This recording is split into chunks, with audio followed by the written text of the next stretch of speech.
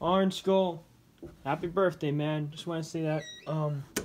Sorry I don't have any music. I kind of have to do this on the fly because I don't have.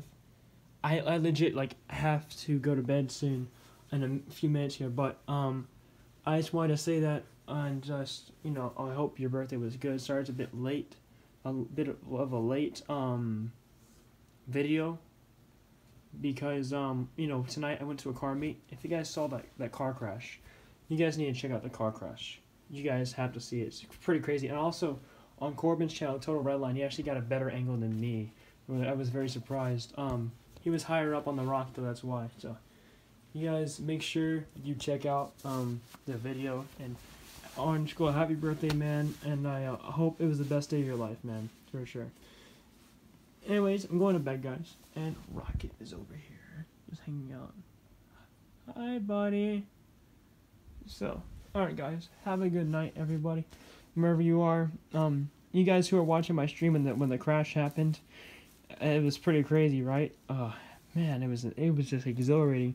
I was surprised, and I saw him going into the curb. I was like, no, hit the brakes, brake, and the brakes just wouldn't stop him in time. He was already going too high of a velocity sideways.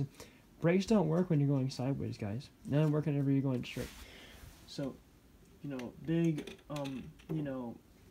downfall for that guy. Very expensive fix for his car. But, I mean, I had fun at the car show. I just feel really bad for the guy. I think they kind of egged him on to gun it, and I feel like it's a bit of my fault. So, I'm, I feel kind of guilty. Nevertheless, though, he only had the car for a week. He didn't know what he was doing with the car. He didn't know his car very well. That's why he crashed. If he knew the car better, he wouldn't have crashed. He would have known how much angle to give it, how much gas to give it. That's basically it.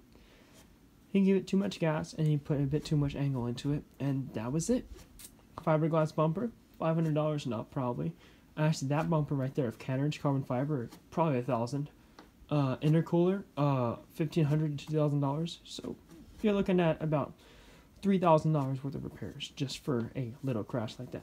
Fiberglass bumper, it didn't crush and it crumpled in. There's a big difference between crush and crumpled. It's like plastic instead of metal, and you see that. And if you go to Total Redline, check out his channel, his video, you can clearly see that in the video. So you guys subscribe to OrangeSkull24. He's a cool dude. And Orange Skull, if you guys are watching, thank you very much for all watching. You guys check out the stream. Check out the video that Gabe took for sure. The stream, the crash is at the 22-minute mark. So go to 22 minutes and skip it. I recommend you watch the entire stream though, because we got quite a few takeoffs and also a close face reveal. Gabe tried to reveal my face to all of YouTube, and he never got my eyes in the shot, so I'm pretty happy. It was close though. But yeah, you guys be sure to check out all the videos, and also Hawaii vlog. I might see if I want to do a day 3 or if I do day 4, because in day 3 I didn't film anything at all. So, alright guys, peace out, noble vigilance, happy birthday Orange Skull, subscribe to him, and check out Gabe Santos' channel, and also a Snapchat. It's in the description of the Snapchat video. Peace out, guys.